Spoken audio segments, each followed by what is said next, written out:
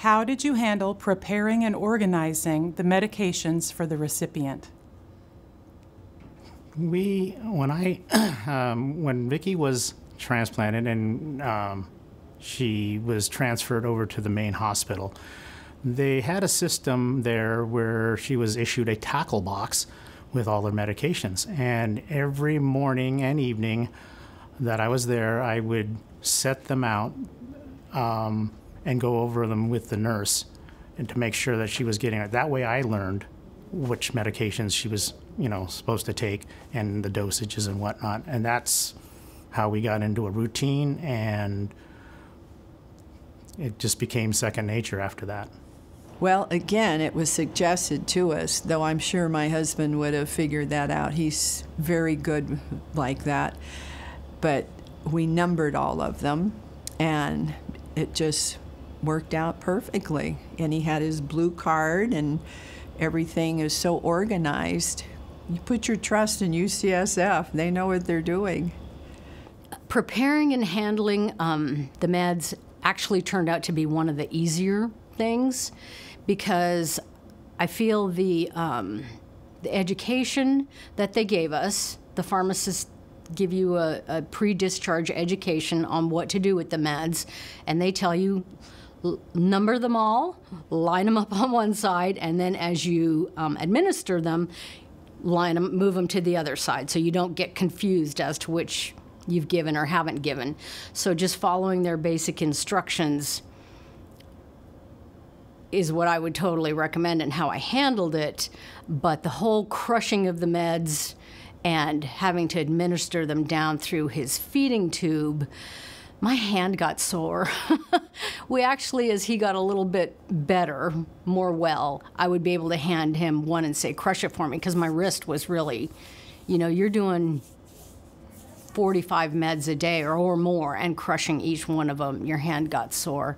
But as long as you do what they tell you with the meds, that was probably one of the easy. I'm good at doing what I'm told, kind of like, okay, if you'll do this, this is how you'll get through this part of it. So, yeah. I prepared the medications. They came in boxes and boxes and boxes.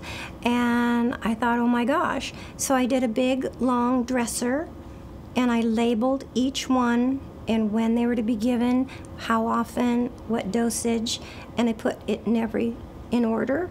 And then I had the chart that UCSF had given me, and I just checked everything to make sure twice that I did it right. And they had sent home a container with breakfast, lunch, evening, and bedtime, so that I could put Monday through Sunday in each container for a week. And that's how I did it. I basically followed Michelle's lead because she had it all sorted out in a very organized way, and we're still using that method, only we've got it down now from several hours to maybe an hour. The medications we always did together. So my mom and I would sit down, we would have all of her pill bottles out in front of us, we would go through her blue chart, and we filled out, or we used a weekly pill box. So there was 4 slots for each day and a 7-day period. So we went through and filled in each day according to the blue sheet, and we did it together so that if I wasn't there, she had an idea of how to do it, and if she had to be gone to the hospital for a blood draw or something and it needed to be done, then I could do it. My dad did it with her as well, but I did it with her most of the time. And we really found that that worked, because after 13 weeks, when I went back home and she was kind of on her own doing her medications, she had no problem at all. We had a system in place, it worked, we did it every 2 weeks, and it became very second nature.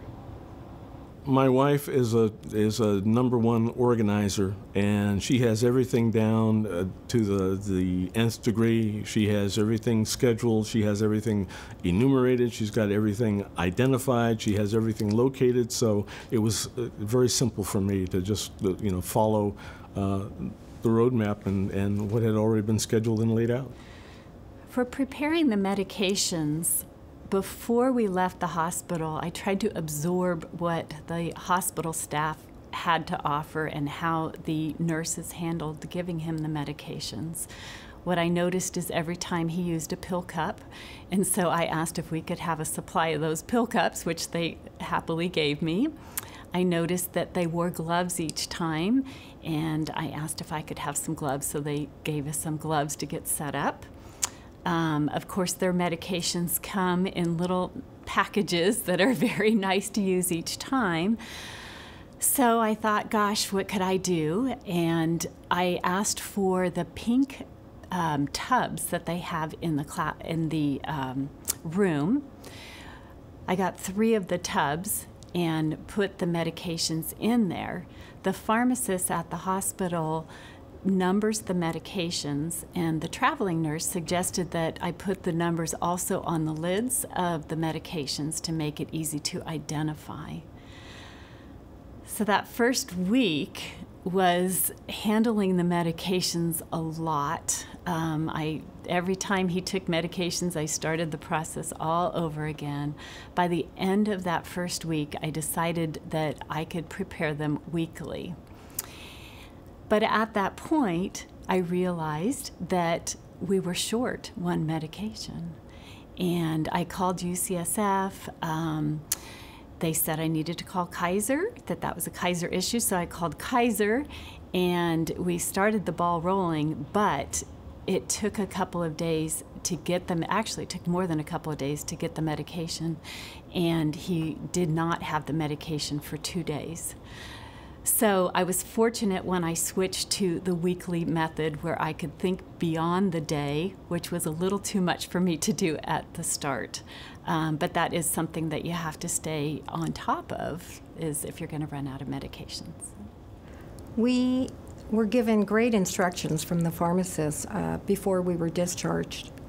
I don't know who it was, but one of the pharmacists had instructed us on our blue card, the medications are numbered.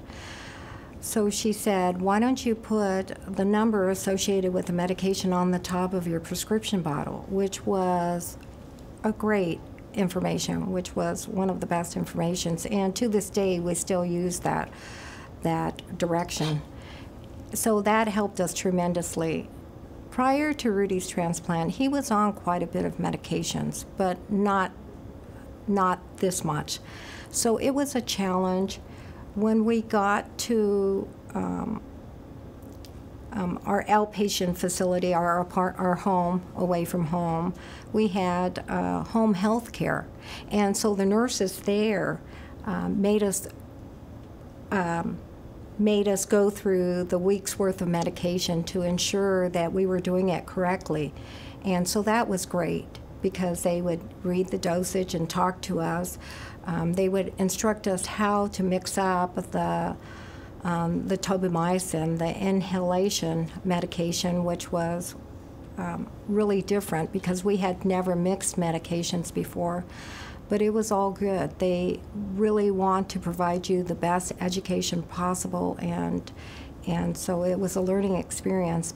And if you didn't get it, they would be more than willing to help you. You know, let's go back.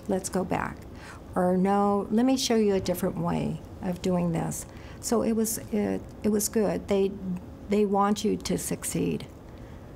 I was told to go to Walgreens the day before he was released to pick up the meds, and when I went, the whole counter was filled with pill bottles, and they gave me 2 big bags plus another canvas sack of medicines, and I brought them back to the pharmacist on the 10th floor, and she numbered all the pills. She reconciled that what we were taking home was what he should be receiving.